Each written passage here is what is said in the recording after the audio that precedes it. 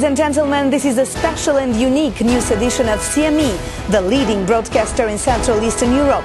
In the spotlight, the man who changed the face of the TV industry in the region, Ronald Lauder.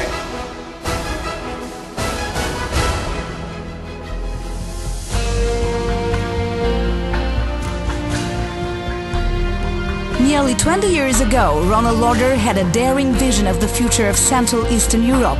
He imagined a better world where freedom of speech and thought would govern people's lives, where a consumer economy would power economic growth and raise their standard of living, and where the growth of independent commercial television would yield great financial returns. Today, Ronald Lauder's vision has come true.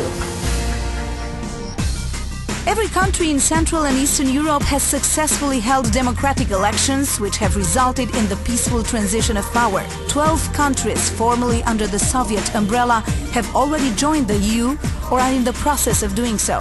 The entire region's economy is growing at rates that are significantly faster than the USA or Western Europe. Independent commercial television leads the growth of independent media throughout the region. CME, the company Ronald founded in 1994, has become the leading broadcaster in the region. In the Ukraine, Romania, Czech Republic, Slovak Republic and Slovenia, its stations hold a strong leadership position, and its youngest station in Croatia is growing up to assume a similar position.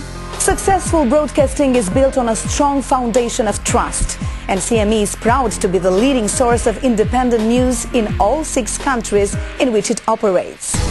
When viewers start their evening with a network, they are more likely to end their viewing there as well. And CME's strong prime-time leadership underscores this principle. Today, CME reaches 92 million viewers with its 13 networks. The company's market cap is now $3 billion, and CME is rapidly moving to be as dominant in new media as it has been in traditional media.